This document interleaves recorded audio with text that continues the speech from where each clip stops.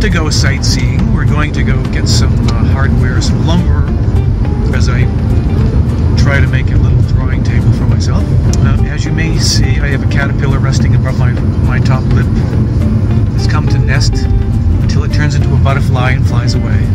I'll be the first to admit I cannot pronounce Alcalá de Henares. Alcalá de Henares. There you go. Alcalá de Henares. I got it. Let's see if it sticks.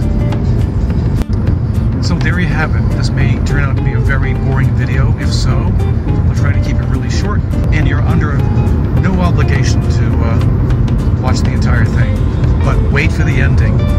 Alright, so let's see what I can capture on my camera today. If you live here, you can find a place to park more easily. But it's not that easy finding parking here. Took us a while. That's about as tight a parking job as you're ever going to find. But Sharon's the master driver and master parker. I'm in good hands with Sharon. So parking on Sundays, you don't have to pay the meter. Thank goodness. So we're gonna go find a place to eat. Although we've been down the street before, it's starting to look very familiar. Walking towards the main plaza.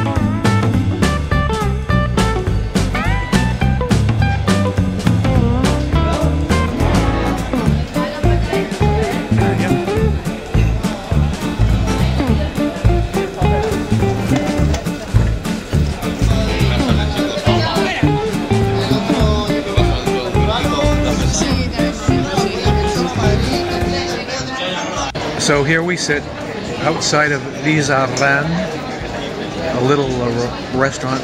Nice tables outside. We each got 3 tapas apiece and a couple of beers. Remains to be seen how much that was, but I don't think it's going to be too expensive. Really relaxing spot. Interesting variety of things. Salmon with cheese, croqueta with an egg inside, so a fried egg on bread. If I sound a little hoarse today, it's because I think I'm resisting a cold. It's a lazy Sunday afternoon, so it would be really nice to be able to just walk down here or take a short bike ride. Parking seems to be a problem. It's very limited. I think most of the people that are here today probably walk. A lot of students, a lot of families, old and young, all ages, out for a walk today while the sun's shining.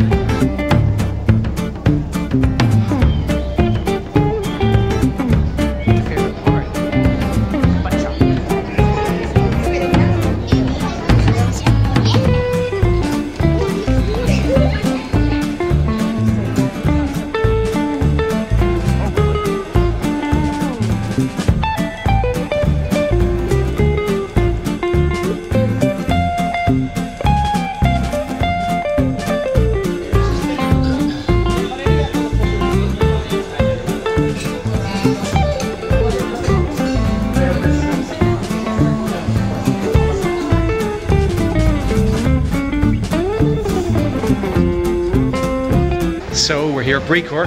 I have my list in my hand. There's my design. We got 2 extra pieces of wood that came in the stand-up jewelry case that Sharon got, so I have 2 side pieces. So I'm going to try and make it kind of cool and custom and small, and this is where we're going to get our wood. Stay tuned to see how my drawing table comes